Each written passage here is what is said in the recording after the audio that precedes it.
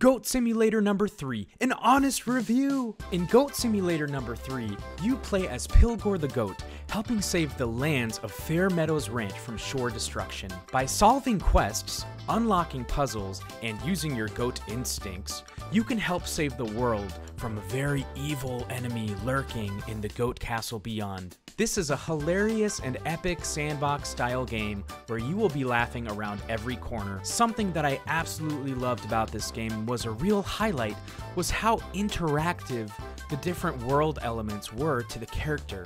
For example, sometimes in order to solve a quest, you would have to use some of your goat moves and instincts that you would never think of.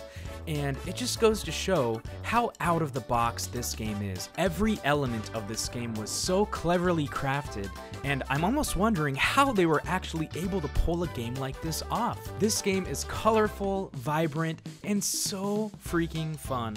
Honestly, you're going to have a wonderful time playing this game, and you can tell that these game developers and creators had such a fun time creating this game.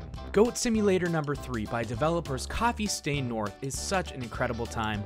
I highly recommend it, and the longer you play this game, the less you feel like a human, and the more you feel like a goat. I promise that it's not bad.